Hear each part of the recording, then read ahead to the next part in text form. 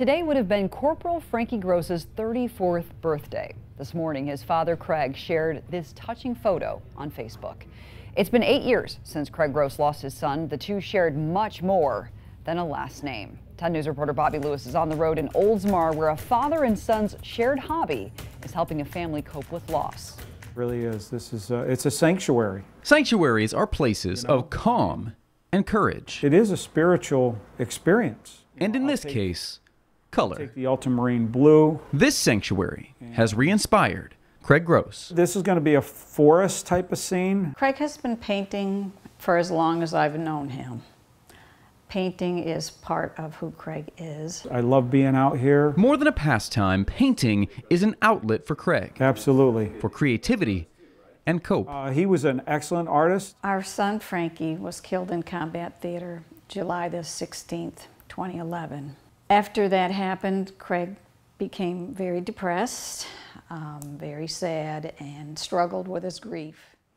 After my son was killed in action, I quit painting altogether. A hobby they once shared only reminded Craig of loss, something he held on to for years. This last year when we were in Arlington, I made a promise to my son at his gravesite that I would start painting again.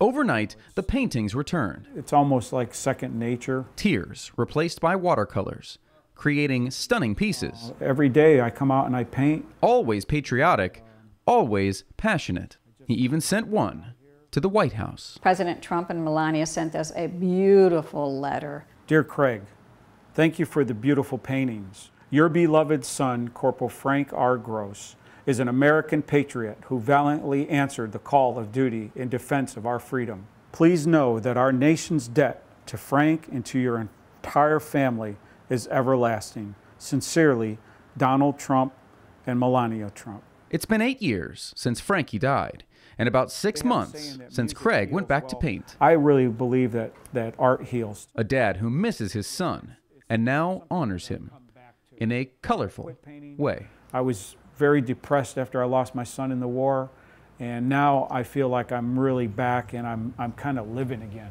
Oh, That's good to hear. it is so nice to see that. Yeah. Yeah. Amazing. So Frank and two of his grandparents are buried in Arlington National Cemetery in Virginia. That's pretty special.